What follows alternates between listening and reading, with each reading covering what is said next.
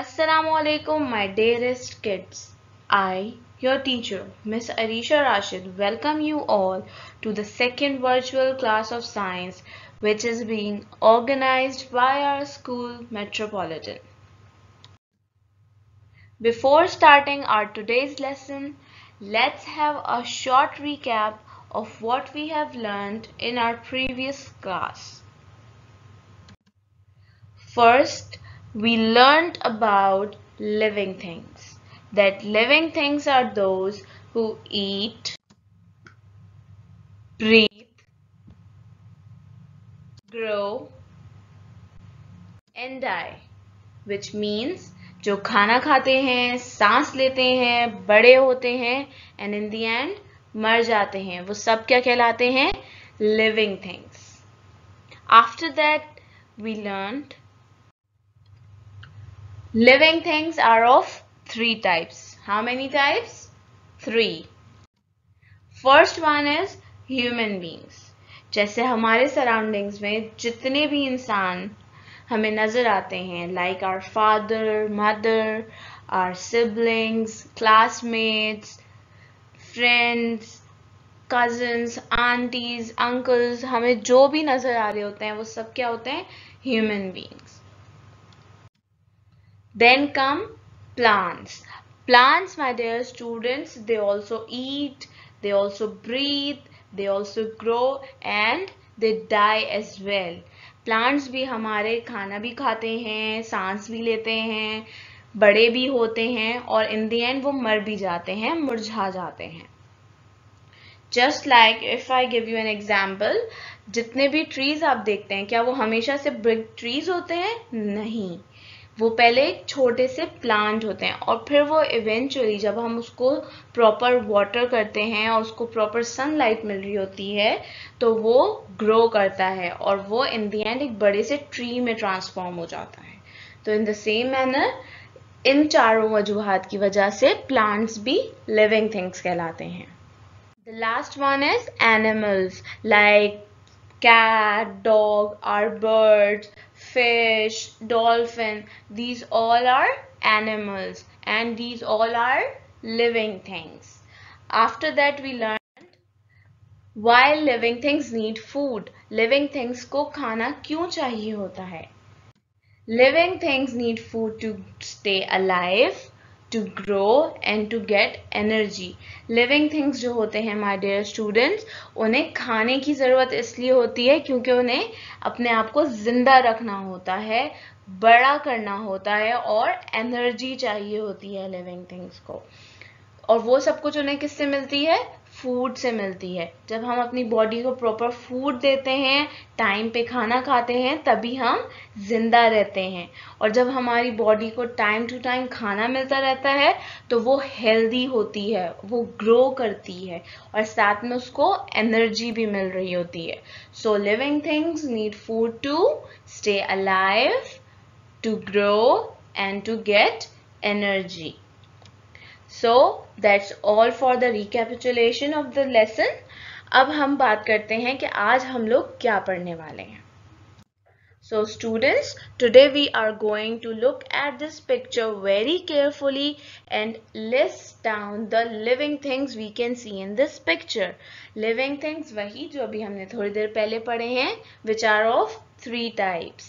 अब हम इसको गौर से देखेंगे कि इसके अंदर वो तीन तरह के लिविंग थिंग्स हैं या नहीं. Okay, so we have carefully looked at this picture.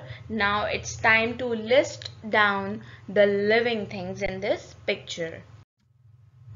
So first of all, we can clearly see human beings in this picture. हमें इस पिक्चर में इंसान बिल्कुल साफ नजर आ रहे हैं, right? After human beings, we can see plants. There are so many trees, grass, small plants and flowers as well. तो हमें human beings के बाद क्या नजर आए? Plants. After that, we can see animals as well. You can see a cat is sleeping under the tree, two swans are in the lake. And my dear students, जैसे कि हमने discuss किया, birds भी जो हैं वो animals ही में आती हैं. तो we can see a bird on the tree as well. So, my dear students, we are done with our first class assignment. You all have to photostate this picture. आप सबको ये picture photostate करनी है और फिर उसके बाद उसको अपनी कॉपी में पेस्ट करनी है. और इन द सेम मैनर जैसे अभी हमने लिस्ट डाउन किए हैं लिविंग थिंग्स, आपको यही लिविंग थिंग्स लिस्ट डाउन करने हैं अपनी नोटबुक में. Now, let's move on to the second class assignment, which is we have to paste picture of 5 foods we get through plants. हमें उन 5 खानों की चीज़ों के पिक्चर लगानी है जो हमें प्लांट से मिलती हैं. तो सबसे पहले जो चीज़ हमें प्लांट से मिलती है is our vegetable. वेजिटेबल हमें प्लांट्स के थ्रू मिलते हैं, right? After vegetables we get fruits from plants. हमें फ्रूट भी मिलते हैं प्लांट से. We also get serials like rice and wheat. हमें जो चावल और गंदम मिलती है वो भी हमें प्लांट से मिलती है. We also get beverages like T and coffee from plants.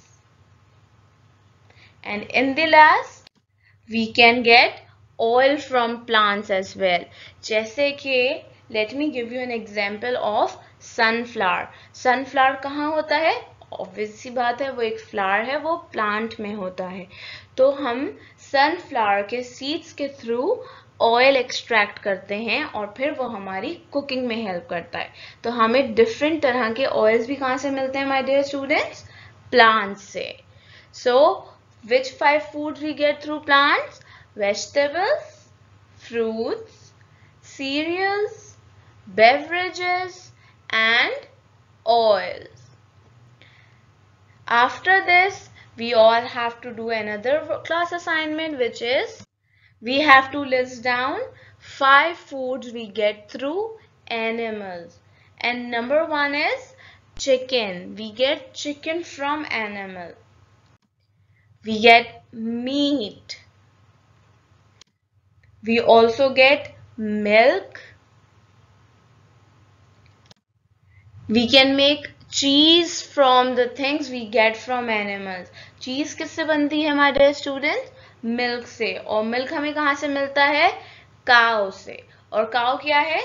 Animal. So we can also get cheese from animal. And in the last we get eggs from animal. तो कौन से वो 5 फूड्स हैं जो हमें एनिमल से मिलते हैं? चिकन, मीट, मिल्क, चीज and eggs. Good. Thank you for being here with me guys. हमने बहुत अच्छे से हमारे तीनों क्लास असाइनमेंट्स कर लिए हैं. आपको ये 3 असाइनमेंट्स अपनी कॉपी में बिल्कुल एज इट इज करने हैं जैसे अभी हमने यहाँ पे किए हैं. You all have to paste the picture of 5 foods we get through plants. आपको 5 फूड्स की पिक्चर्स अपने कॉपी में लगानी है, नोटबुक में लगानी है जो हम एनिमल से लेते हैं और 5 फूड जो हम प्लांट से लेते हैं. After doing this, you all have a home assignment. Home assignment for you all, my dear kid, is you all have to make a list of food that you like to eat at home.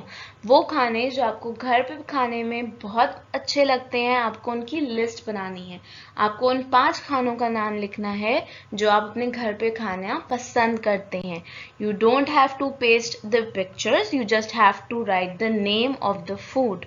Okay? Hope आप सबको समझ आ गया होगा आपका home assignment और class assignment भी अच्छे से समझ आ गया होगा. नेक्स्ट क्लास में मिलते हैं. अल्लाह हाफिज. Stay home, stay safe.